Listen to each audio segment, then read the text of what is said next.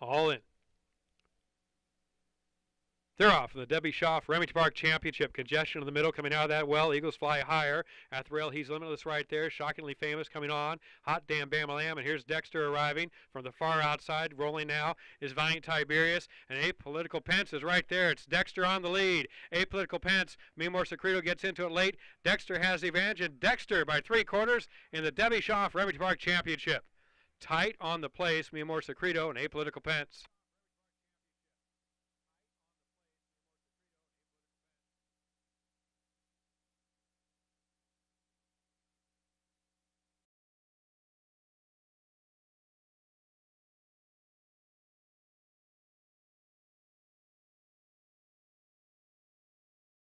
Stakes wins in a row here at Remington Park, winning the Leo Stakes at the start of this month, winning the Debbie Schauf Remington Park Championship at the end of the month.